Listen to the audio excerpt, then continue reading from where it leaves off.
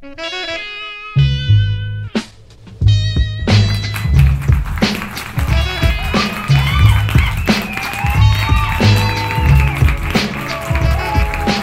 we're going to talk about parallel hash joins. Again, I'm just here in my home office. It's me up here with the terrier in attendance. So it'll be asking questions as we go along today. So why are hash joins important? Well, joins in general are important because that's one of the most common things operator we're going to execute in analytical workloads.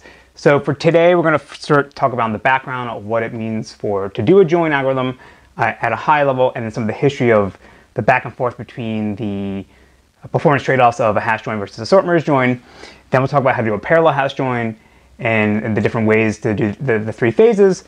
And then we'll talk about how to build a hash table, the hashing scheme, and the hashing function. And then we'll finish off with a discussion of the evaluation of the, based on some of the results in the paper you guys were assigned to read. So in the introduction class last semester, when we talked about join algorithms, we didn't really talk about how to sort of execute them in terms of multiple threads in parallel. We mostly focused on trying to assess how much disk I/O we were going to incur for the different algorithms. But now in an in-memory system, we don't have disk, and now we want to maximize the amount of parallelization we can get across on our cores and our CPUs. But now we need to focus on how we're actually going to use our hardware efficiently to do the join. So a parallel join is just taking two tables, two relations that we want to join together, but we're going to do this join across multiple threads. And we're going to try to sort of minimize the amount of contention and synchronization as possible so that we get the best performance. So the two main approaches we're going to do joins in an OLAP system are going to be either hashing or sorting. There's no other sort of way to magically be able to identify whether you have matching tuples, right? It's either one or the other. And so for this class also, that means we're not going to discuss nested loop joins, because that's like the worst case scenario in an OLAP system, because it's just doing a brute force search of sequential scans over the tables to try to find matching tuples. So in OLAP systems, you're not going to see nested loop joins, except for some rare cases when the tables are super small. And so for that reason, they're also, running those in parallel is the same way you would just sort of run a scan in parallel. So there's not that much we can talk about here. The other thing I'll say also too, though, in OLTP systems, you will see nested loop joins, because oftentimes these database systems that are designed for transaction processing workloads don't need to do hash joins or don't even need to do sort merge joins, because they're not doing large joins between different tables. It's always doing foreign key lookups or small number key lookups to go get data that you would then give out to the application or like render a web page. Let's think of like Amazon. When you log in, there could be a nested loop join for taking Andy's account and getting all Andy's orders. So there'll be a foreign key reference from the order customer ID to the customer table. Right? And then in that case, it's just an index nested loop join, which will be super fast and way more efficient than you would do a hash join, because you don't need to build a hash table to do the join. You just use that existing index.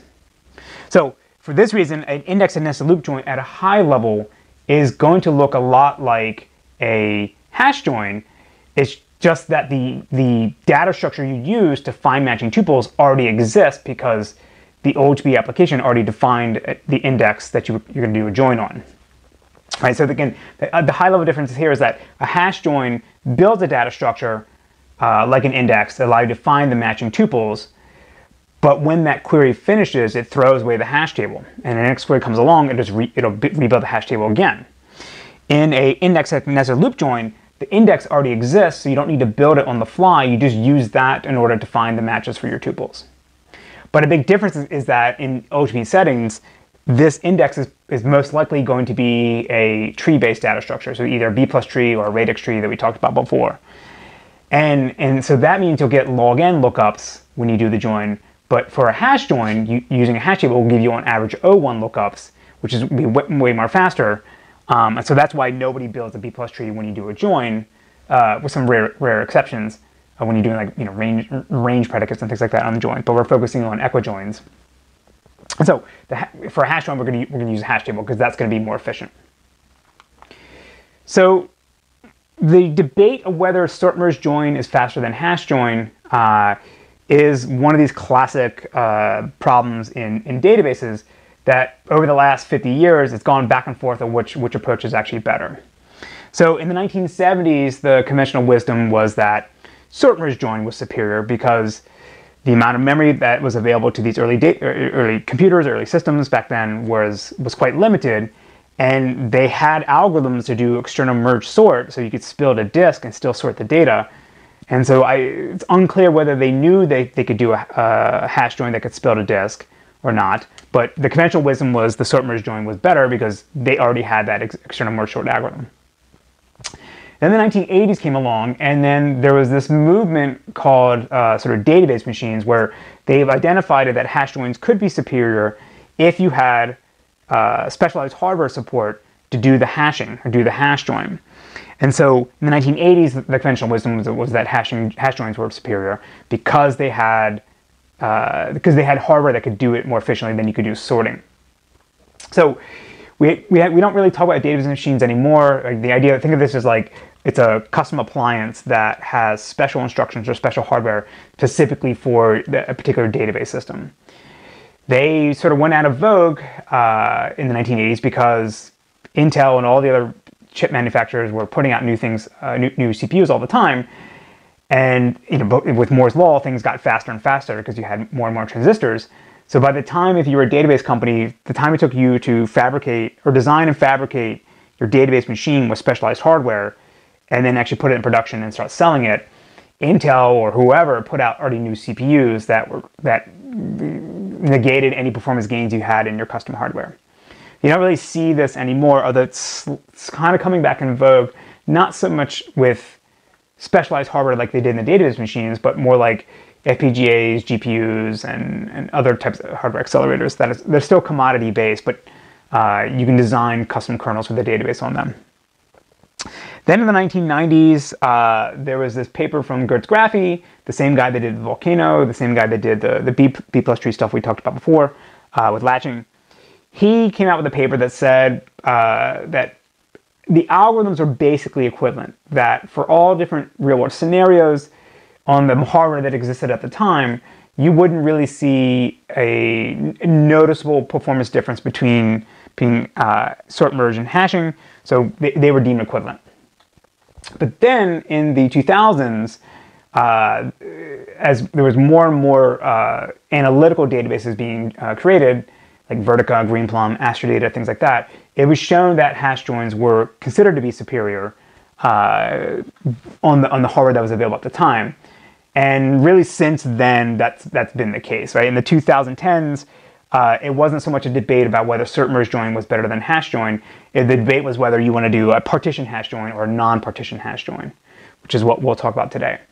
And in the current decade, again, unless there's some major breakthrough in the hardware, I don't think that sort merge will ever come up on top again. I think hashing has been proven to be superior in many cases. I mean, obviously, if your data is already sorted on the join key, then you don't need to do the sort at all. You're just doing the merge phase. Then, that's the best case scenario, and that certainly will beat the beat a hash join algorithm. But databases normally don't keep things sorted all the time. All right, so let's talk about now what the last decade looked like, sort of how we got to where we're today and why I signed the paper you guys were reading. So again, in the early 2000s, at the turn of the century, it was deemed, the research showed that hash join was superior. So one of the key papers in this came out from Intel and Oracle in 2009, where they showed that hashing was indeed superior than sort merge. But they speculated that if we now had larger SIMD registers, in particular 512-bit SIMD registers, like AVX512 for Intel, then sort merge join would actually be faster. Now, as far as I know, there hasn't been a paper since 2017 when AVX512 came out that has actually tested this theory. But it'd be interesting to see whether that's actually, whether this is actually true or not. But again, still now, everyone's still just doing hash joins. Then in 2011, the researchers at Wisconsin put out a paper that started the debate of whether you want to do a partition hash join versus a non-partition hash join. And we'll discuss these results later in this lecture. But then the Germans with Hyper came out and said, oh, Intel is actually wrong, and Wisconsin was wrong. Cert merge join is already faster, even without the larger SIMD registers. And they showed how you could do this in Hyper. But then they came out a year later with another paper that said, ignored what we just said from the previous year, we were wrong, hashing is actually superior, and here's a better implementation for it.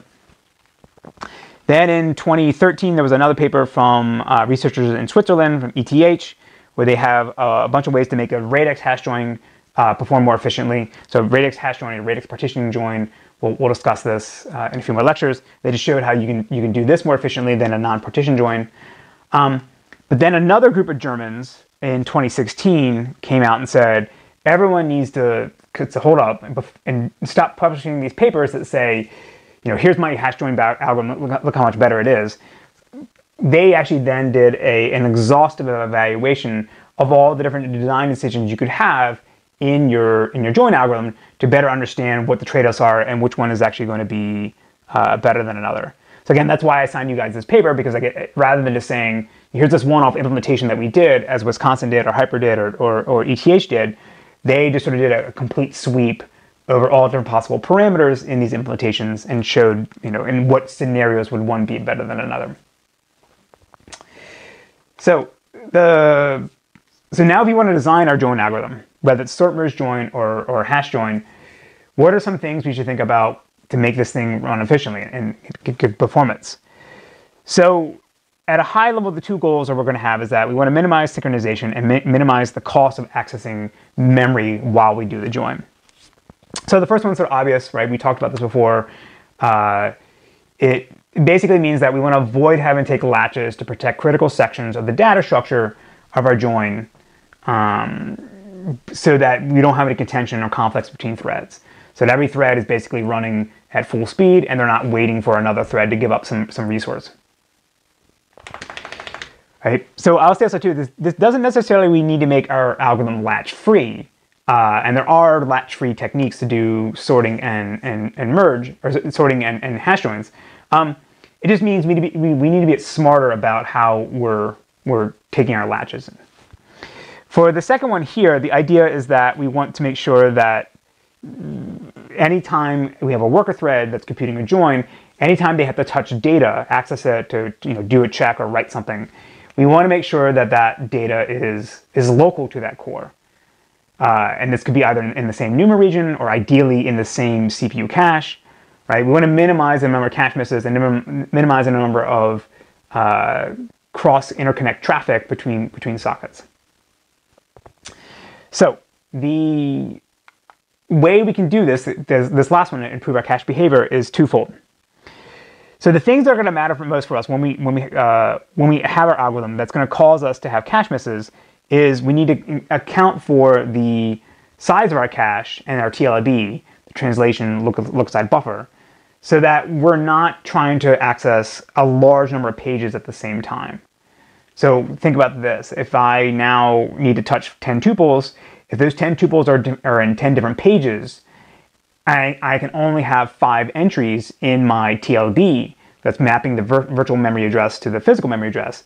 Then in order for me to do my operations on those 10 things, I'm going to have to start evicting things from my TLB, and therefore I'll have a cache miss on the data that I want plus a cache miss in the TLB. So that'll make my access go twice as slow. So ideally, I want to be able to bring a small amount of data, or the minimum amount of data I need to do whatever operations I need to do, and complete all those operations before I move on to the next thing. And that's sort of called locality, the temporal and spatial locality. So I'm just making sure that I'm accessing, if I access this thing multiple times, I want to do this within the same short time window, so that it's always in the cache. And if I'm accessing multiple things, I want to make sure that they're close together, either in the same cache line, or ideally in the same cache line, so that I'm not paying the penalty of multiple cache misses and polluting my TLB. So the way we can achieve this is we need to be, the way to achieve this, we need to be aware of what kind of accesses we're going to do. And the two type of accesses are either sequential scans or random lookups.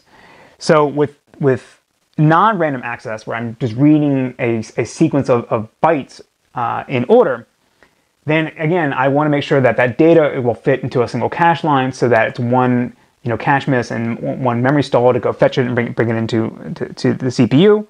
And then for everything I bring into my CPU caches, I want to execute as many operations as I can on them.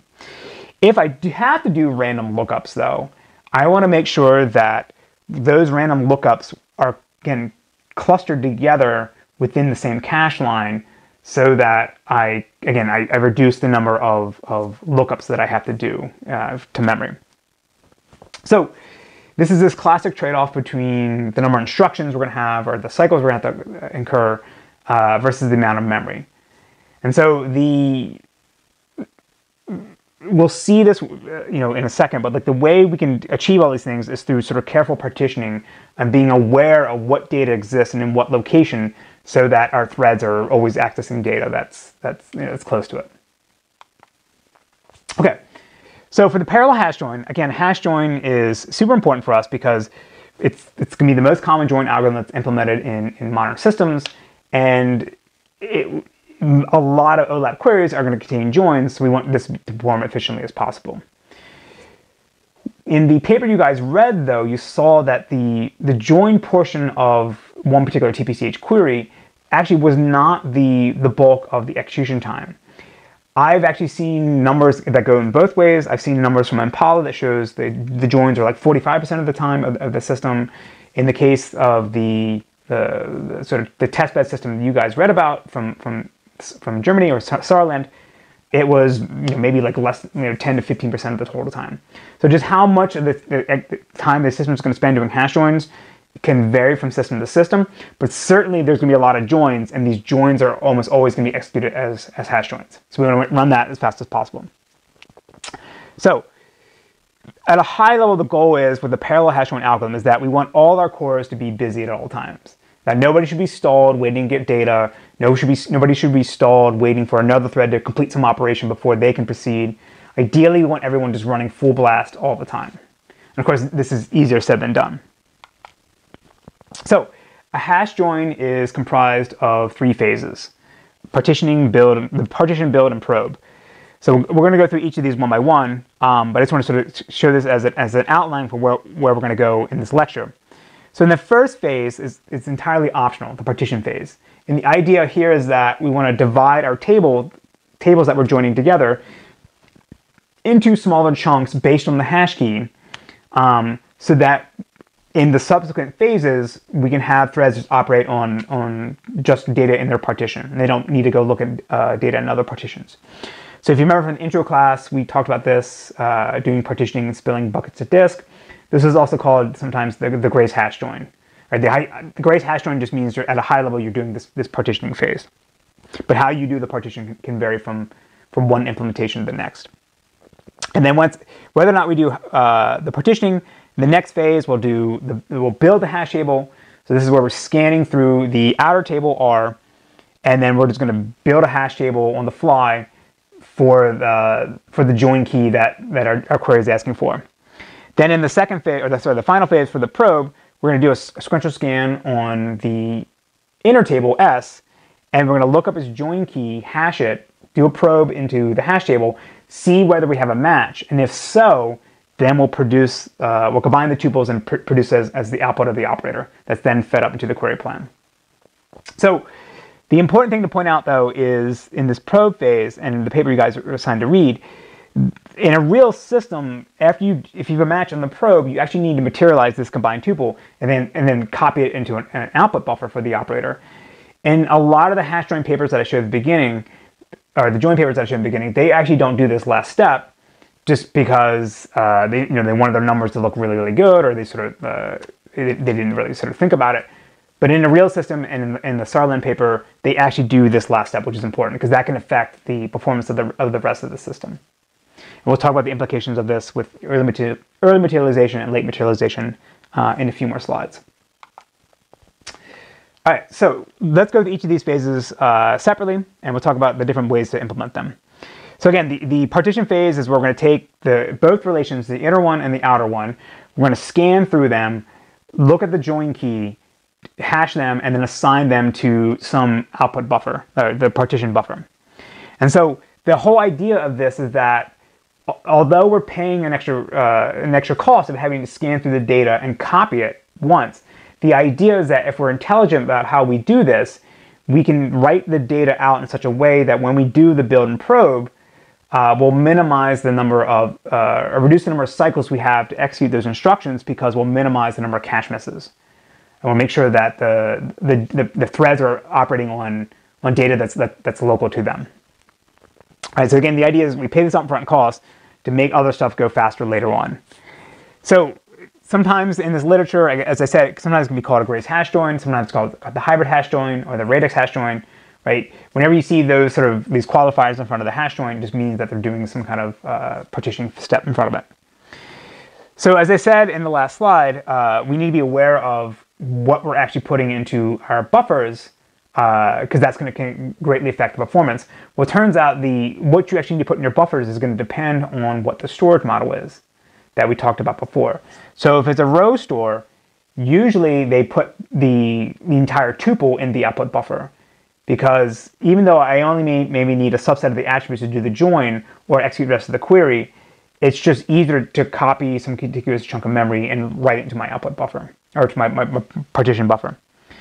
In a column store, oftentimes what you do is you only store the keys that you need to do the join, and then the offset to where to find the rest of the tuples if you needed to stitch it together. And the reason why you can do this is because you want to do this is because you're minimizing the amount of data that you're actually copying from, in these partitions. And you don't have to worry about chopping it up as you would in a row store, because it's already divided or partitioned for you as a column store. So the more efficient approach to do, again, is just the bare minimum information you need in order to compute the join. And then if another part of the query up above in the plan needs additional columns or additional attributes, you use the offset to go find that information. So for partitioning, there's two approaches. There's the non-blocking and the blocking partitioning, or the radix partitioning. And so with the non-blocking approach, the idea is that you have a set of threads that are going to go through and partition the data. So scan the outer inner table, start producing these partitions.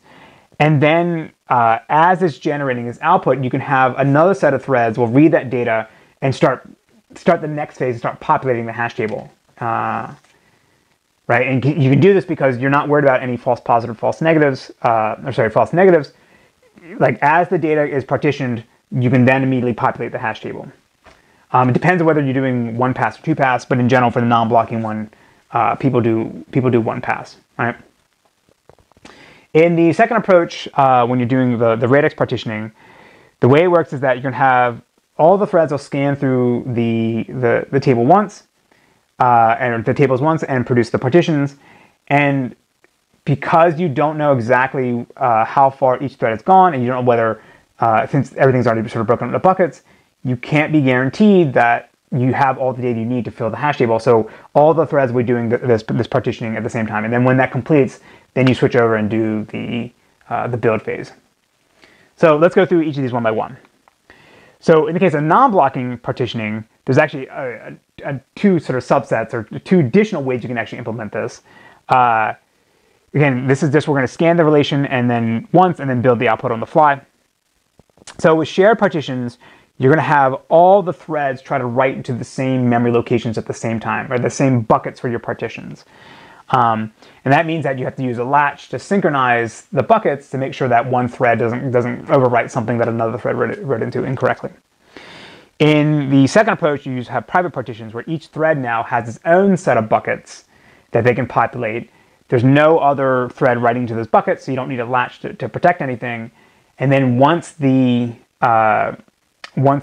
sort of first phase is done, or first pass is done with the private partitions, then you can go through with another set of threads and then populate the global partitioning buckets that you do in the first one. So again, classic computer science here. There's no free lunch, right? On one hand, in this case here, we're using latches to protect the data structure, but we only have to go through the partition in every pass once. In this one, it's latch free, but that now means that we have to then take a second pass through the data to consolidate all the information that's spread out or divided amongst the different threads. So let's go through each of these. So here's the shared partition approach, right? So we have our data table, we have 3 columns, and the first thing we're going to do is just divide up the data into different chunks or morsels like we did before. Right? These are just ranges of data. We don't know actually what's in them yet. We just say, the first 100 tuples goes to this thread, the next 100 tuples goes to this other thread. So now say we want to do a join on column B.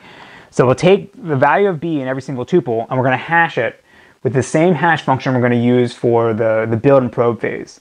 So we have to do this because we have to make sure that if we hash a key in one phase, that if we hash that same key later on, we end up in the same location or in our hash table or in our bucket to make sure we can find the information that we're looking for. So we're going to hash that, and we know the number of partitions we're specified ahead of time. So we're just going to mod that by the hash value by the number of partitions, and that'll tell us what partition chain we're going to go into. So now every thread is going to write into, for every single value, they hash it and mod it, and that tell you which one they're going to write into. And so again, this is a global sort of set of buckets, so every thread can be writing into any bucket at any time. So we just have to use a latch to protect the last place where you want to do an insert. Right? And once you acquire the latch, then you can insert a new value in there.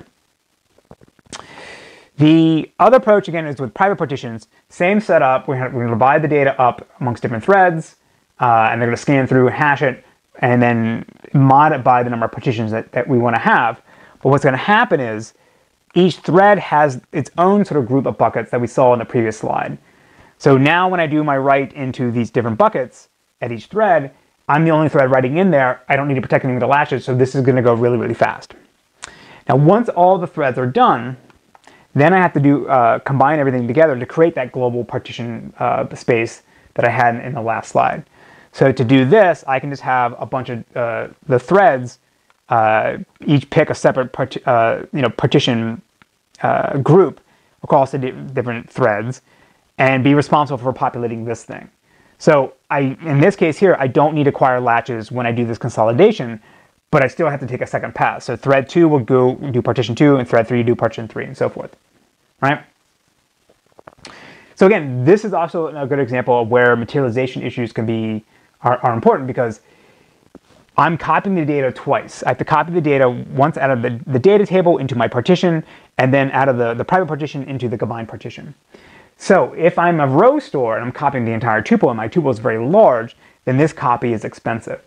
If it's a column store and I'm only copying the minimum amount of data that I need to do the join plus the offset, well, that can be much smaller than the full size of the tuple, and therefore this copying can be less pressure on the CPU caches and memory, and certainly potentially less instructions.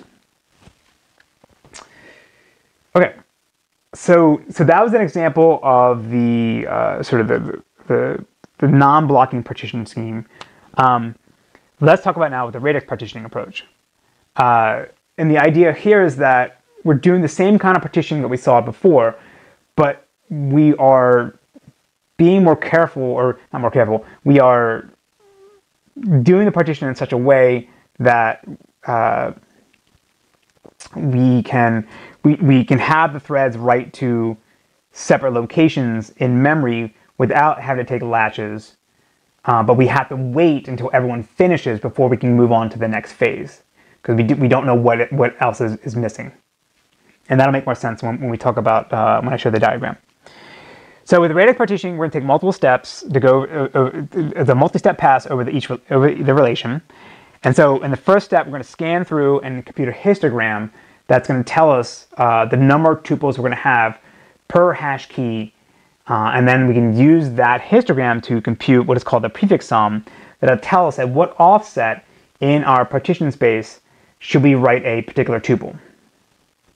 Then now we're going to go through and scan R again, and now do the hashing, and based on where we define where we do our writes with the prefix sum, then we write into the partition space. So again, we'll go through each of these one by one. So the first thing to point out too also is that the term radix partitioning just means the digit or a byte of the total key. It's the same radix term that we saw when we talked about radix trees before, right? Instead of having the entire key, I'm going to hash or partition based on a chunk of it. And the prefix sum is just a way to do to determine what's the starting location that we want to write into our global partition buffer for each thread. So let's first understand what a prefix sum is. So again, the radix is just the value of some digit within the key, right? So my keys are 89, 12, 23, 08, 41, and 64. So the radix at this first position here for each of these keys would be 9, 2, 3, 8, 1, 4. And then the radix for the next key is just 8, 1, 2, and so forth, like that. So that's all that means. With the radix partitioning, we're going to look at one digit within the key at a time, hash that, figure out where that goes to, and then if we want to do additional passes, we could look at subsequent digits. So in modern CPUs, you can compute this radix pretty efficiently with this multiplication instruction. So this is it's not an expensive operation to do this. So now with this radix, with the radixes of the keys, we can compute what's called the prefix sum, and that's just a running summation, a running count of the numbers, and the position of the prefix sum in the output is based on what keys came before it. So I have the keys 1, 2, 3, 4, 5, 6. So for my prefix sum in the first position, the prefix sum is just 1 because there's nothing that came before it, so it's just the value 1. But now for the next position, I'm going to take the value of the previous prefix sum computation and then the value of this key and add them together, and that's now my prefix sum for this position. So 1 plus 2 is 3. Same thing now, I take this position here, 3, 3, 6, 10, 15, and 21, and so forth like that. And the reason why we want to do this is because now we can use these prefix sum to tell us again what offset we want to write into. Because we say, like, if I have one tuple before me, then I should start writing my my tuples after position 1. But then now this guy says I want to write tuples in, and he knows he should start at offset 3. Right? These are essentially going to be used as offsets within the partition array. So let's look at how to do this rate of partition. So again, the first step we need to do is inspect the input keys and create our histograms. So say the input keys that we're dealing with here are already we've already hashed it, we've already modded it by the number of partitions that we have. I take it back. We haven't modded by number of partitions. We've hashed it, and now we want to look at the digits of the hashes. So what we're going to do is look at the first digit here, and for each thread, you're going to scan through your assigned range and compute what the histogram is, right? So it's the number of values that would appear at a particular partition. So in this case here, for CPU 0, at partition 0, it had 2 entries, 1, 2. At partition 1, it had 2 entries, 1, 2. Like down here, at partition 0, it has 1, because there's 1, 0 there. And then for partition 1, it has 3, 1, 2, 3. Right? We just compute this histogram by scanning through the data efficiently. Then now what we're going to do is compute the offsets in our partition array that the threads can all write into. So we have to block and wait until all the threads complete their partition, and then we now compute the prefix sum based on these histograms to tell us where we're going to start writing into, where every thread can write into this partition array. Right? So it'd be like this. So partition 0 for CPU 0 would write here, and then partition 0 for CPU 1 can write here. Right? So partition 0 starts at position 0 with the prefix sum. Partition 0 at CPU 1 would write here because this value is 2, because the prefix sum will be 3. So 1, 2, 3. And so forth for the other one. So now, what does this do for us? This is now going to give us a giant array, a giant buffer that the threads can start writing into, and they don't need to coordinate or acquire latches to protect any location in memory when it does this write, because it's already computed the prefix sum. We already know that nobody else is going to be writing to our location, so we can just write into it just fine. And we have to maintain an internal counter on our CPU to say, oh, for partition 0, I've already inserted one thing or 2 thing or 3 thing. So using my starting point, I can then decide quickly at what offset should I write my next piece of data into. All right, so now with this we've computed this partition output and the starting locations where we do our writes. Now we go back and do our scan again, and now we do our partitioning, and now we're copying in the values of the keys that we've hashed into our partition array. And again, we can do this without acquiring latches. So now at a high level, the way to think about this is that we have partition 0 and partition 1. And so at this point, we could then hand that off to the build phase and start computing the hash table. Or if we wanted to, we could start dividing this up even further, or do subpartitioning again, so that our chunk of data in each partition can now fit into a cache line or a small number of cache lines. Right? And so to do that, we just go back now and jump to the next radix, sorry, within this, the next radix value, and just do this, partitioning all over again, right? But I would say in practice, well, in practice, most people don't do radix partitioning, although it is shown to be superior. And then the other few systems that I knew that do this, they're mostly academic prototypes. They almost never do 2 passes. It's usually 1 pass and you're done. All right, so now we have our, whether or not we've done partitioning, now we enter the build phase. And again, the idea here is that we're going to scan the outer table, either just in the original table itself, or if we partition, then the partitions. And then for every single tuple we're going to have, we're going to hash it on the same key we used in the partitioning phase. And then we're going to store it into a hash table, right? And ideally, we want to design our hash table such that the size of every bucket that we're writing into is going to be just a few cache lines in size, right? Because that's going to allow us to go through things more efficiently. So we now need to discuss what this actually hash table is going to look like, right? So to say like, oh great, the buckets we write into a hash table will be a few cache lines. Well, what does that actually mean, right? What does our hash table actually look like? So to understand what a hash table is, there's 2 main design decisions. Typically, when people say they have a hash table, it's sort of used colloquially just to mean like the data structure itself. But in practice, it's a combination of these 2 things: the hash function and the hashing scheme. So the hash function is a way we're going to take our key that's in a larger domain, a larger space, and we want to map it to a specific location or slot in our hash table data structure. Right, so it's like you take all possible strings, and we want to have a hash function that can then convert it into some integer that we can then say, within 1 to 10 or some smaller range, what slot we're going to write into. So we'll see in a second. We're going to have this contention between having a hash algorithm that is fast and also having a hash algorithm that has a low collision rate, because we want to make sure that if we take 2 keys that are distinct, we don't want them to hash to the same location, but we want to be able to compute that hash very quickly.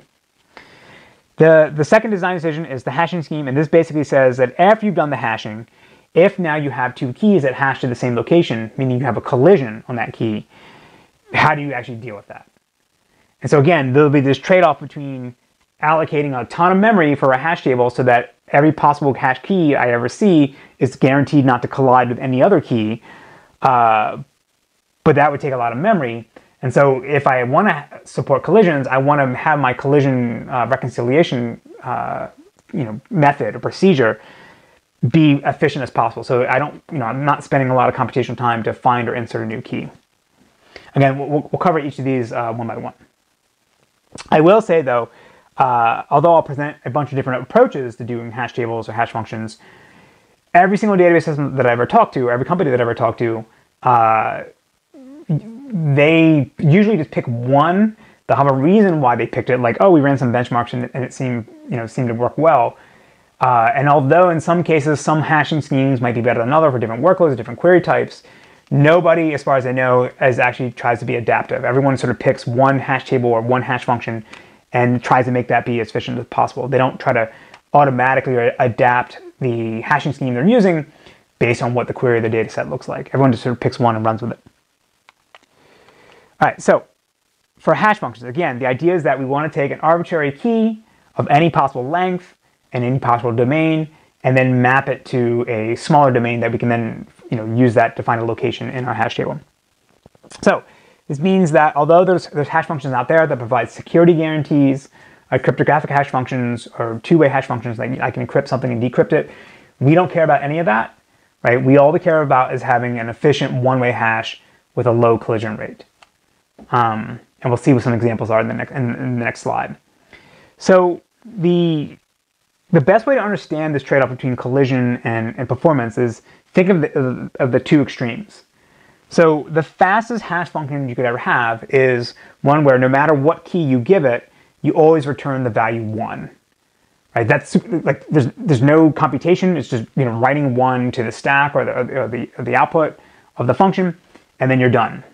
But of course, this means that the collision rate is going to be terrible because no matter what key I give it, it always comes back with the value 1. So it's super efficient, but my collision rate is bad. On the other end of the spectrum, I can have what is called perfect hashing, where it's a magic hash function that no matter what key you give it, it's guaranteed to always produce a unique hash key. So again, these exist in the literature or in theory. In practice, nobody actually implements them because typically the way you actually implement them is you need to know all the keys ahead of time, and you would then build it with the mapping function with a hash table itself. So you would need a hash table in order to have a hash table, which is sort of defeats the purpose of having an efficient hash table. So again, these are the two extremes. We want something in between. So this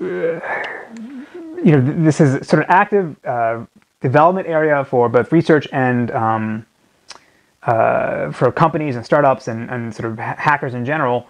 So there's this benchmark created by the Murmur2 hash guy called SM Hasher, and this is sort of a benchmark suite that has measurements to determine the performance and collision rate of a bunch of different hash functions. So if you're interested in this kind of stuff, you can go check out his blog or the GitHub page for this. But I want to focus quickly on just sort of 5 high-level hash functions that you see often in the wild. CRC was originally developed in the 1970s to do error code detection for in networking. There's now on modern CPUs, there's built-in instructions to do CRC very efficiently. I think in the slides I'll show on the next slide, I don't think I'm using those instructions. Actually, I'm pretty sure I'm not. So if you just use the algorithm, software-based CRC, it's going to be really slow. If you use the instructions, it'll go faster. Murmurhash was this random dude on the internet who said, hey, here's this hash function I developed that's general purpose, that was fast. A bunch of people seemed to like it. They picked it up and sort of expanded upon it or modified it.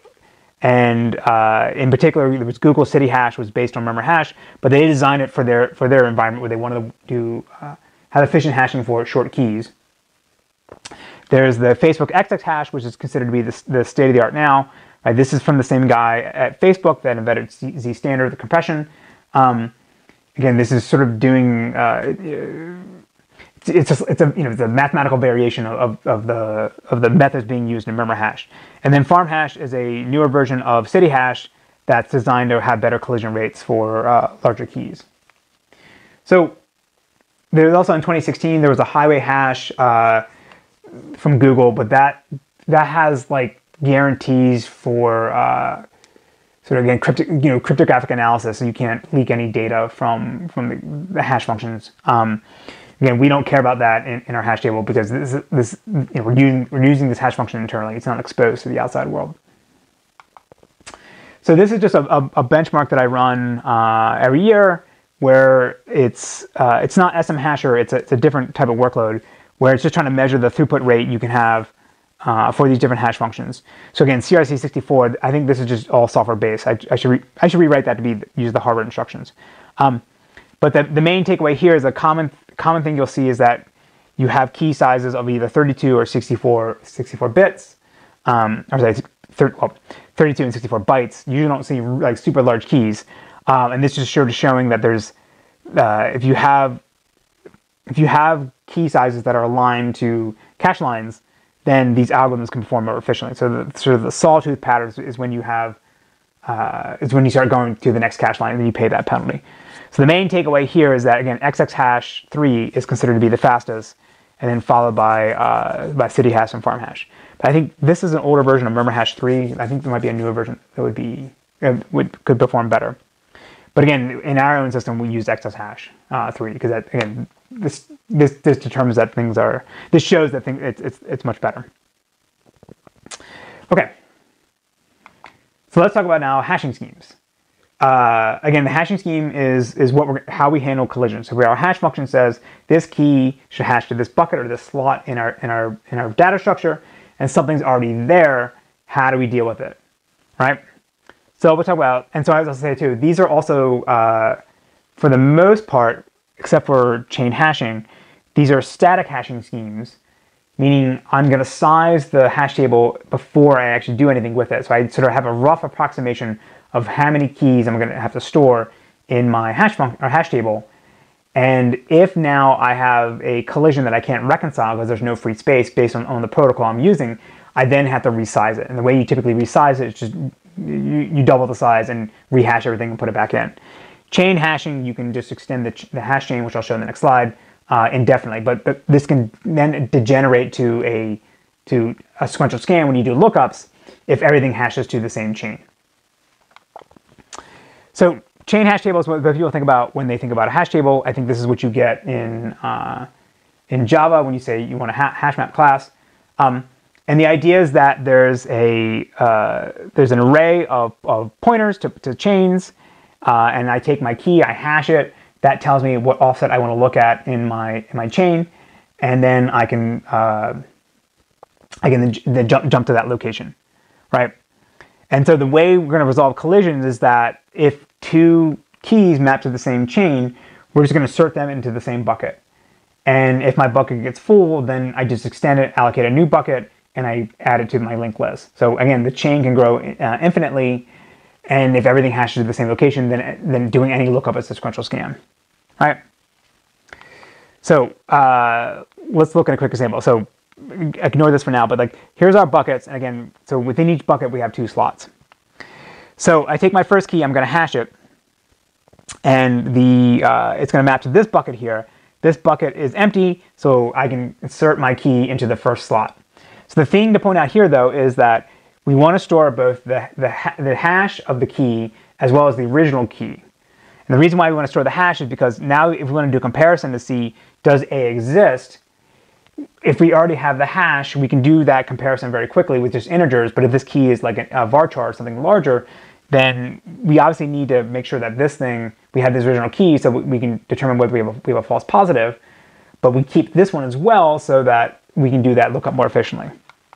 So A goes here, we can write to that first location. B goes here, it can write to that location. C goes here, right, matched to the same bucket. This slot is empty, so it can write into there. But now D wants to write into this bucket, but the 2 slots are full. So all we need to do is now allocate a new bucket, add a pointer from the first bucket to the second bucket in our linked list, and now we can add in D. Same thing for E. This bucket is full, we follow the chain and go here, and now we can write E. And then F gets written down here. So again, now if I want to do a lookup, say find me key D, D would hash to this bucket. I would do a sequential scan within the bucket looking at every single key. Typically you do it the hash first because that'll be more efficient. If I don't find a match, then I know I need to, and there's if I don't find a match in the bucket I'm at, and there's a pointer to it, the next bucket, then I need to jump over here and continue my sequential scan. So one interesting optimization you can do with the slot array is instead of storing these as 64-bit pointers, or you store pointers at 64 bits, because that's what the Intel hardware tells you have to do. But Intel actually doesn't use all 64 bits for every address. It actually only uses 48 bits. So in the case of Hyper, what they do is they actually store for all these pointers, they store a bitmap, a Bloom filter that says, here's all the keys that exist in my chain. So now what I can do is when I do a hash and I say I should go to this bucket and I look at this pointer to tell me where I need to go, there's actually going to be a Bloom filter inside of it that I could then check to see whether the key I'm looking for is actually going to exist in my Bloom filter, because the Bloom filter will give you, it won't give you false negatives, but it could give you false positives. So it could tell you this key exists, and when it actually doesn't, you have to go scan and find it just to see that it doesn't exist. But if it doesn't exist in your key, then this thing will be guaranteed to say it doesn't exist. So you don't even actually need to follow the chain, you just need to look at this Bloom filter. So I think for this reason, the Hyper guys say that the chain hash table is superior to all other hash tables if you do this one trick. The problem, though, is although potentially agree with that. The problem is that Intel's not guaranteed to only use 48 bits for all pointers in the future, right? At some later point, they may say, all right, well, now we use all 64 bits, and then this thing doesn't work. So then maybe they could just store the 16-bit Bloom filter padded out, sort of like the Judy fat pointers we saw with the Judy arrays. You could store that in the slot array as well. All right, so chain hashing is pretty common in data structure used in database systems. For joins, though, most of the time you see a linear probe hash table because it's so simple and it just ends up being more efficient. So with linear probe hash table, think of it as it's a giant table of slots. And I'm going to hash my key, and I'm going to mod it by the number of slots that I have, and that's going to tell me where to jump to find the memory address of the slot that I want. So when I want to do an insert, if nothing exists in that slot, then I can just go ahead and write into it. If something does exist, then I need to scan down in going from the top to the bottom from that slot location and look at all the slots until I find one that is empty. And then I can go ahead and insert my value in it. Now this means that when I want to do a lookup to find my key, I'm going to jump to that same location, and I have to start looking to see whether the key I'm looking for is actually there. It's because I don't know if it's not actually in the slot that it should hash to. It may be below that. I need to scan through until I find it, or I find an empty slot, which tells me that the key doesn't exist. So let's just look at an example of this. Say again, I want to put these keys in here. First one, we hash A. We mod it by the number of slots, and that tells us we want to write into here. That's fine. Nothing was already in there, so we can go ahead and do that. Now I want to do hash on B. I can write to this slot. Nothing's there, so we're done. Now I want to do an insert on C. C hashes to this slot location, but A already exists, so I can't store it here. I'm going to store it at the next empty slot I can find, which is just the one below it. So again, now if I want to do a lookup on C, I would hash here CA, and that I would see the key A. That's not the one I'm looking for. So then I scan down until I find either an empty slot or the key that I want. So in this case here, I would find C in the next location. Now with D hashes to this location. Again, we can't write it into there because C is already here. So we write it to the next one.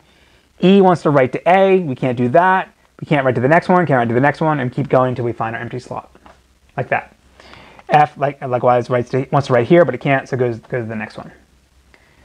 So the thing you got to keep track of with this is if I do a lookup or an insert, I need to keep track of what was my starting location into the slot array for this table, because if I loop back around trying to find the thing I'm looking for or empty slot, and I come back to my starting point, then I know my hash table is full and there's no more free spaces for me to insert something, or the key I'm looking for is not there.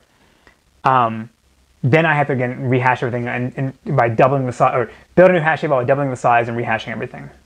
So again, trying to pick out the right hash table size can be tricky, and we'll see in a few more lectures how this can be problematic if you don't estimate things correctly the first time. So the other interesting thing about this data structure, and we'll see some variations in the next slides, is that it's going to penalize the collision scheme is going to penalize both inserts and lookups in the same way. So in the case of this one here, I wanted to insert E, and I had to jump down to 4 slots to store it here. If now I want to do a lookup on E, I'm going to pay that same penalty because I'm going to hash here, and I have to scan down until I find, again, an empty slot or the key that I'm looking for. So there's nothing in this collision scheme or this hashing scheme that prefers making inserts be faster or prefers making lookups be faster. In a hash join, depending on whether the size of the inner table versus the outer table, depending on that ratio, you may want to choose a different collision scheme that makes inserts go faster if the outer table is bigger, or lookups go faster if the inner table is larger. But again, as I said, as far as I know, most database systems don't switch up. They always pick one scheme, and oftentimes this one is the simplest one, and the research shows that this performs the best. Okay, so we've already sort of talked about this. In order to reduce the number of wasteful comparisons we have to do, we want to avoid collisions on hash keys. Of course, that entirely depends on how good our collision rate is for a hash function. And one way to avoid this entirely is that we can just have a huge hash table with 2x the number of slots we expect to have, so that every single time you hash a key and put it into the data structure, there's nothing going to be in the slot that it's trying to write to. But again, you pay that penalty of allocating more memory for your hash table. So how to, again, balance this correctly is not trivial. So let's look at some variations of linear probe hashing that do try to switch the dynamic or switch the penalty between inserts and lookups by changing how the collision protocol we're going to use. So one approach is called Robin Hood hashing, and the idea here is that when we do an insert, if we find that the slot we want to insert into is already occupied, then we look to see whether the key that exists in the slot we want to write to is farther away from its home slot, or it's the slot where it should be, than where our key is. And if it isn't, then we're going to steal its slot and force that other key we just evicted to go to a new location. So it's called Robin Hood hashing because the idea is that we're going to have poor keys we're going to steal from the rich keys and give the slots to the poor keys. And again, the wealth of a key is based on how many hops you are away from the optimal position for you where you should be in the table, right? So this is an old technique. It was originally published in a tech report in a paper in 1985. It sort of was lost, or not lost, sort of like really didn't get any attention until recent years. In particular, this showed up on Hacker News a couple years ago, and now sort of there are a few systems that actually are using this. Although I will say the research shows that this is actually a bad idea, because you pay a penalty of just copying and moving is expensive. All right, so let's say it's the same keys we want to have before. Again, Robin Hood hashing is a variation of linear probe hashing, so it's just a giant slot array. We start off by hashing A, that goes here, just like before. But now, in addition to storing the hash and the original key, we're also going to store the number of jumps that this key is from its optimal position. And the optimal position is determined by where it should have been, what was the first location that we jumped to when we did our initial hash, right? Like, if you were looking for this key and use this hashing, use the hash function, where could you find it immediately, assuming there wasn't any other collisions? Same thing for B now. B hashes up here. It's in its optimal position, so it's the number of hops it is away from where it should be is 0. But now we're going to hash C. C is going to land in the same position where A is. So now we need to look at to see whether we should evict whatever's in the slot we want to go into, or should we leave it alone and jump down to the next slot, just like in linear probing. So at this first jump here, the A is 0 hops away from its optimal position, and C is 0 hops from its original position. So C will leave A alone, right? Because they're considered equivalent. So then now it'll jump down here. This slot was empty, so now we'll store C in here. So now this is saying that C is 1 hop away from where it should have been originally. D comes along here. D wants to go where C is located. C has a hop cost or a hop distance of 1. Therefore, 1 is greater than 0 for D, because D is 0 steps if it could go here. So in this case here, C is considered more poor than D. So D will leave C alone, and then we jump down here and we write D. Now we write E. E wants to go where A is. It can't do that. A0 is equal to E0, so we leave it alone. Then we come down here, and at this point, E is now 1 hop away from where it should be, but so is C, so they're also equivalent, so we leave those alone. But then we get here, and now E is 2 hops away from where it should be, and D is only 1 hop away. So D is considered more rich or more wealthy than E, so E is allowed to steal this slot, insert its key in, and then now the thread continues on and figures out the next location to put D, which is the next empty slot. And then now D is 2 hops away from where it should be. And then now we get to F. F should go where D is, but it can't do that. So then it goes down here. So again, the idea here is that we're amortizing by doing this stealing the slots and reinserting keys that are already in the table. The idea is that we're amortizing the search cost of any given key by having each key be closer to where they should have been originally. So going back here with E, under regular linear probe, E would have ended up here, and D would have been left alone here. So E would have been three hops away from its original location, and D would have been left alone with at 1 hop away. But on a Robinhood, they both end up being 2 hops away. So on average, you're saying the lookups are roughly equivalent across all keys, so that you don't have one key take much longer than other ones. So this seems like a decent idea, right? It seems kind of interesting, but the research literature shows that it is bad because this stealing the keys is terrible for cache performance, and so it makes the insert so much more expensive that any benefit you get from doing the lookup or making the finds go faster is completely negated. Now, for a hash join, we're building these ephemeral hash tables where we insert them, do our probes in the build phase, or the probe phase, and then throw it away. If your data structure might be longer living, like you build a hash table and then keep doing lookups over and over again, then this approach actually might be preferable. But for hash joins, it won't be. Another technique is called hopscotch hashing, which came out in 2008 from Maurice Hurley, who used to be faculty here at CMU and now is a professor at Brown. And so the idea here is that rather than letting a key change position, like in Robinhood hashing, to any possible location in the slot array, we're going to bound how far they can go into what's called a neighborhood. So a neighborhood will be defined as a contiguous range of slots that a key is allowed to exist, and it can exist anywhere in its neighborhood. So if you're looking for a key and you look where it should be in this neighborhood and it's not there, then you know the key doesn't exist. So you bound how far you actually have to scan through. So the size of the neighborhood is being configurable. I forget what the original paper says, but for this example here, we'll use a key size or neighborhood size of 3. So again, it's just linear probing. So we have our slot array, and so the first neighborhood for this first position here will be size of 3. So 1, 2, 3. But the neighborhoods are overlapping. So for the next one and the next one, and so forth, right? They have a portion of the previous neighborhood in their neighborhood, right? And you would do this all the way down. So now let's say I want to start inserting these keys. So just like before, I want to insert A.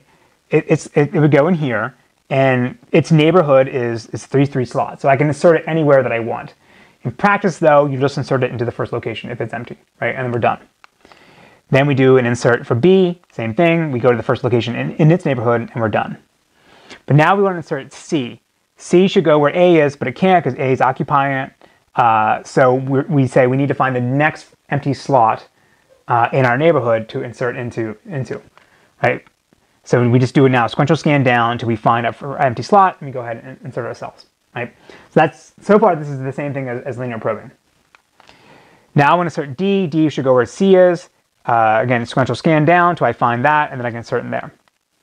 But now I want to insert E, and E needs to go in this neighborhood.